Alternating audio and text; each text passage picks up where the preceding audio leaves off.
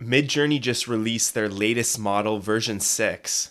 And in this video, we're going to go through what's new. I'm going to teach you how to set it up, how to subscribe to a plan so you can start generating images. And then we'll actually start generating images inside of Discord so you can learn how to do it yourself. Let's get started. So very exciting that arguably the best AI image generator just released a new model, and that's version 6. The previous model was version 5.2, and this is what we have new in version 6. So first, they're giving us much more accurate prompt following as well as longer prompts. So before, the length of your prompt would determine what is shot out in the image. So at the beginning of your prompt, words 1 through 5 is the most influential, meaning what you put there at the start of the prompt is most likely going to show up in your image. As the prompt gets longer, those later words are still in play, but there's a less chance that they're going to appear in your image. When you got to words 60 plus, that stuff was probably not going to appear at all. Now, I can't find an exact prompt length for this new version because this blog post only talks about up to version 4. So we can assume that words 60 plus, there's a better chance that those words are going to appear in your image. I still don't think it's 100%, but it's probably going from completely ignored to something like still in play. They're giving us improved coherence and model knowledge. It's giving us improved image prompting and a remix mode. Remix mode is like variations, and in this example, he's taking a photorealistic image and he's remixing it to be an illustration. You can do this by clicking remix mode and then adding what you want to do at the start of your prompt. Now, if you remembered before in earlier Midjourney models, generating anything with text was a hassle. That's why a lot of us moved on to DALL-E 3. But with version 6, they're now giving us minor text drawing ability. So it's getting better. To get text in your outputs, you need to put your text in quotations. And then they think these stylized values might help. That's raw or lower. They've also improved their upscalers. Upscaling is taking a small image and then making it larger, but with keeping the higher resolution. They're also offering all of these features at launch, with features like pan, zoom, tune, and describe being released later this month. They're stating that prompting with V6 is significantly different than version 5. They want us to relearn how to prompt. So it appears to be much more sensitive to your prompt. Now, in old Midjourney prompts, you'd always add these type of keywords at the end of your prompt. So this example is like photorealistic, 4K, 8K. You'd add a camera type like Kodak. And those keywords at the end of your prompt would usually help you get the style that you were after. So they've cut that down. They don't want these large, wordy prompts anymore. Short, simple, straight to the point prompts seem to work better now with version 6. And that's because it's much better at understanding what you want. Instead, they want us to use their built-in features. Like if you want a photographic image, using -- style raw will give you what you're after. Lower values of stylize will give you better prompt understanding, while higher values will give you better aesthetics. And they're telling us that speed, image quality, coherence, prompt following, text accuracy, all that good stuff is going to continuously improve over the coming weeks. This is very new. It's an alpha stage, and anyone on a paid subscription is able to test it out.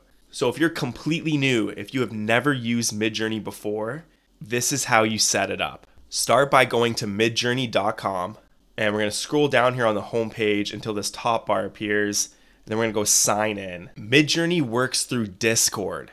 Discord is a chat app that's similar to all of your favorites like WhatsApp, Messenger, Instagram DMs, whatever you use.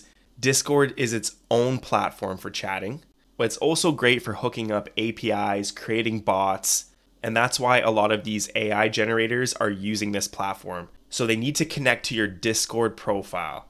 So this is my Discord profile right here. If I scroll down, I'm going to click authorize. When you first sign in, you'll land on the Midjourney homepage. Here you can scroll and look through all the images generated by the community. You can even click on them, read the prompt that they used, like them, right-click to save them to your computer. The choice is yours. But if you want to start generating images yourself, you need a paid subscription. So hover over your profile in the bottom left corner, click it, and then manage subscription. I'm currently on the basic plan, but here are all the options. You have yearly or monthly. The basic plan is $10 per month, and they give you roughly 200 generations. If you want unlimited generations, you can update that plan to $30 per month. That's a standard plan.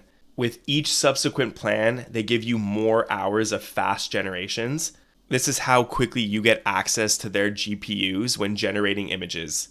I found that the basic plan is pretty fast with generating images. It just takes a couple seconds. But for people with extremely low patience, this might be of use to you. So once you've subscribed to a plan, you'll get access to their Midjourney Discord server, and you'll now have access to the image generator. There are 2 places you can generate images. On this left bar here, you can scroll down to any of the newcomer rooms. Let's click this one, Newbie 70. And in this room, you can watch a live feed of people generating images. So I'm going to scroll down here and you can see all the stuff that people have created and the prompts that they've used. You can do this for inspiration. You can do this to learn what works and what doesn't. You could also upscale other people's images that they've created if you like what they did and that user didn't. But if you want more private generations, I like to add the Midjourney bot to my own Discord server. So you do that by finding the Midjourney bot on the right side. See, it's right here. I'm going to click on it and then scroll up to Add App. Now you can add the Midjourney bot to your personal server. I'm going to click this drop-down box. I'm going to select a server. If you don't have a server, you can go to the left side here and on this plus button, click Add Server. Create your own.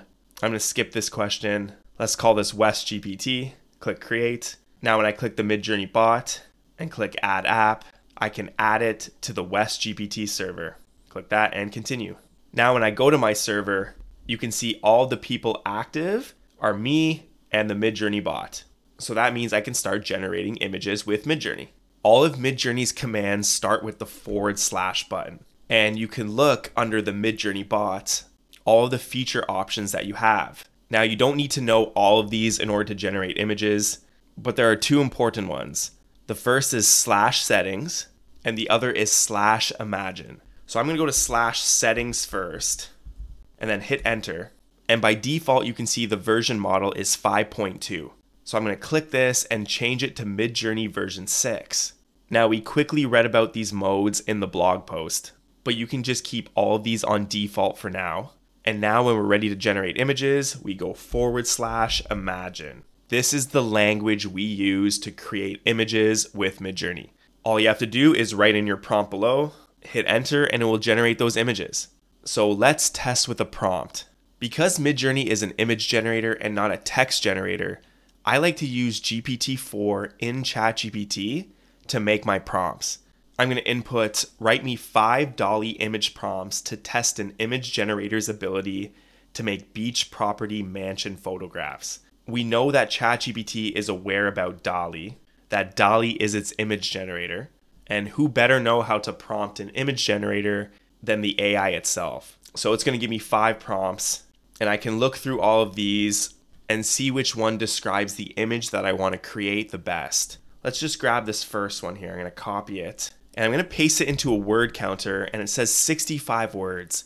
And if you can remember from that blog post, the prompt length has gotten larger with the version 6 model. So I'm very curious to see if the words at the end of this prompt will show up in our image. And that's sailboats.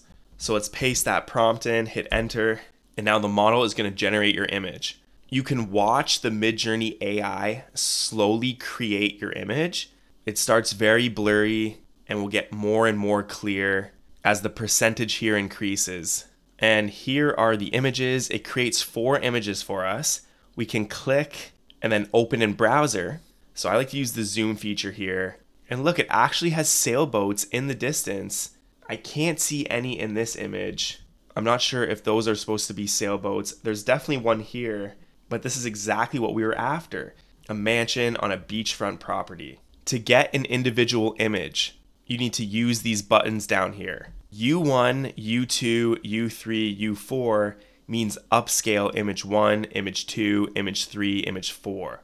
and it's 1, 2, 3, 4. If I like the fourth image, I can click U4 and it would upscale it. So I can right click, save image as, and download it to my computer. The V's mean variations. If you thought an image was pretty close, but wasn't quite there yet, you can click the V button to get an alternate generation. Let's use this third one for example.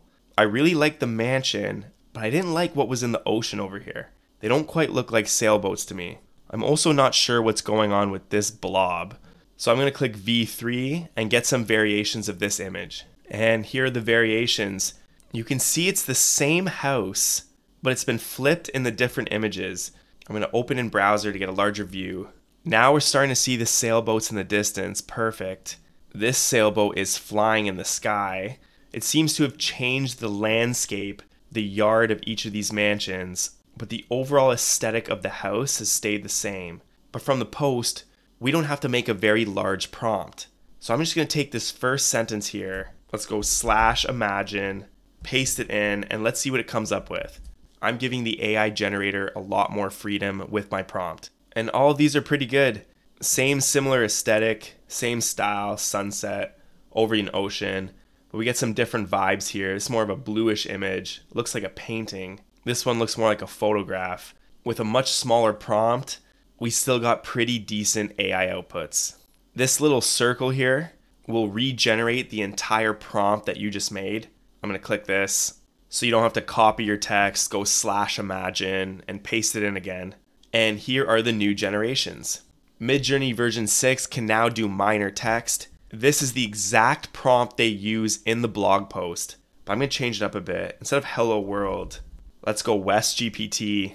And this --AR 16:9 means aspect ratio 16:9. So instead of a square image, that is going to create a landscape image. Here are all the aspect ratios that you get with Midjourney. You can create anything from squares, landscape, or vertical images. So let's pop this in and see how well it can write the text. They want us to put the text you want in the image between two quotation marks. And I don't think it quite got it yet. Again, it's saying minor text. Wes, it's so close. SPT? Again, this is Wes PT.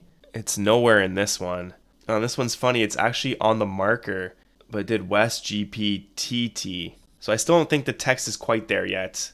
But before we just get jumbled letters, so this is definitely a step in the right direction. Now let's take a look at this remix mode. First, we need to create an image that we want to remix. I'm going to go /settings, and we're going to turn on raw mode. And then we're going to go /imagine. I'm going to write a woman sitting in a theater and she's scared of the movie. And now hopefully with this raw mode, I'm going to get a more photorealistic style. This is what they're telling us to do now. And this is the results that we got. These look real to me. It's insane what these image generators can do now. Look at this. Look at the imperfections that they have on the faces. This woman's face literally has like a mole, a zit, a little indent. Absolutely wild. So it's that third one I'm looking for. Now we're going to go /settings again. And this time we're going to turn on remix mode. Now when I hit the variation on the image I want to change, let's say number 3, we get a remix prompt dialog box. I'm going to add to my prompt a flat 2D style illustration, and we're going to keep everything else the same. I'll hit submit. Now we have 4 brand new variations that have been remixed from that original image. And if we look at that third one, that's the one we used, I definitely see the resemblance. To me, this third one looks the most similar. This fourth one's pretty good too.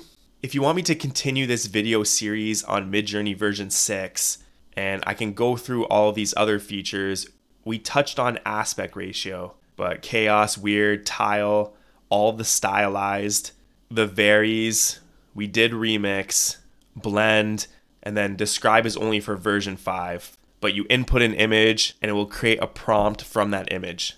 Let me know in the comments below which feature you're most interested in, and I will cover it in a future video.